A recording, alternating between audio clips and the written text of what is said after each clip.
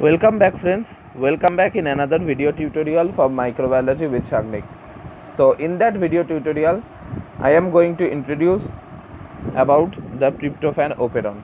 Okay, so now in our previous some video we have discussed about lactose operon, right? But that operon was catabolic type. So I hope that you have already watched the very first video of operon where we have discussed about what is catabolic operon and what is anabolic operon. Okay, so I am also going to repeat this here also, you don't need to worry about that. So tryptophan operon is an example of anabolic operon.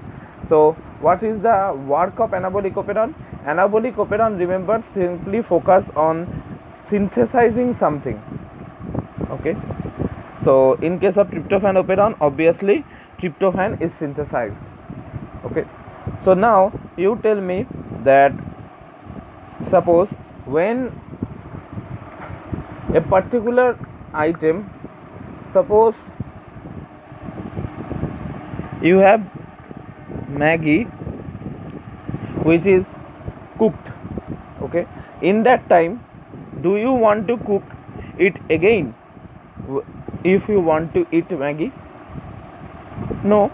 But when there is no readily cooked Maggi present in your home but you wanting to eat Maggi, so in that time you have to cook it, right? So in case of tryptophan operon, the funda is same.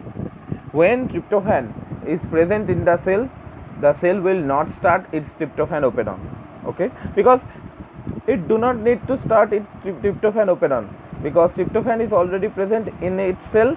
It can easily take it and use for its own purpose, right? So why it need to produce tryptophan by own? Why bacteria will lose its energy, right? So but whenever tryptophan is not present in the cell, the bacteria have to run the operon. Okay, so that is the concept behind when catabolic operon will on and when anabolic operon will on.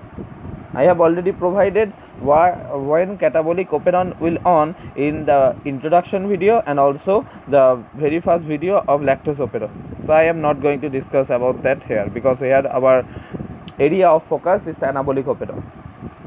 So this is the diagram of a tryptophan operon in cell, and remember there is a gap between tryptophan operon's regulatory part and structural part. Okay, and as a result regulatory part and structural part are arranged in 3 o'clock position,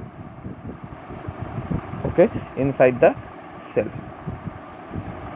So well, now we are going to discuss about the various gene. Okay, that is our today's main topic.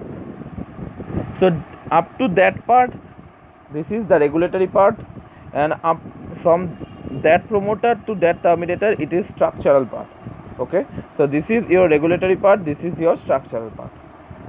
So in the regulatory part there will be a promoter, and I think you can remember that this promoter will be a weak promoter, right? So it will facilitate the tryptophan R's production in very low amount, and also there will be a terminator, and there is a gap present.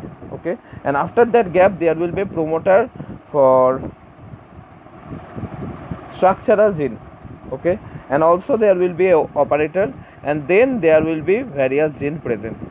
The first gene that we want to discuss about, that is the leader's sequence. Okay, or you can say leader gene, this one, see this one. So this leader sequence will help you to will help the tryptophan operon in tryptophan attenuation. Okay, that is the regulation of the structural gene we are going to discuss about in our upcoming video. We are not going to not into bothered about that here, okay, because here we are just focusing on the introduction with different genes. So up to E, from E to A, all the structural genes are anabolic pathway synthesizing genes. Tryptophan anabolic pathway genes from E to A. That means they are going to synthesize the tryptophan. So as you can see that there are total 3, 5, 6. Among 6, 5 genes are involved in anabolic pathway, that is the tryptophan synthesis pathway, and L will involved in their regulation via tryptophan attenuation. Okay, we are going to discuss about tryptophan attenuation in our upcoming videos. So that is for today, friends. Today we are going to today we have discussed about tryptophan operon in a very introductory manner. So in that tryptophan operon we have learned that it is anabolic operon, and the orientation of regulatory part and structural part in tryptophan operon is in 3 o'clock position. Okay, remember another thing, that when tryptophan is present in the media or in the cell, operon will stop because it don't need to synthesize tryptophan, and tryptophan is absent in operon will start its working. Okay, so and there are various structural genes, that is the leader sequence. It will help you to in termination tryptophan attenuation, and it will regulate the expression of the structural gene. And from E to A there will be anabolic pathway genes. Okay, that is tryptophan synthesizing genes, and later we have terminator also. Okay, so that's it for today, guys. I hope this video will be helpful to you. Thank you for listening to this class. I will again come back with another video lecture where we are going to discuss about tryptophan regulation. Okay, so till then, thank you for listening to this class and take care.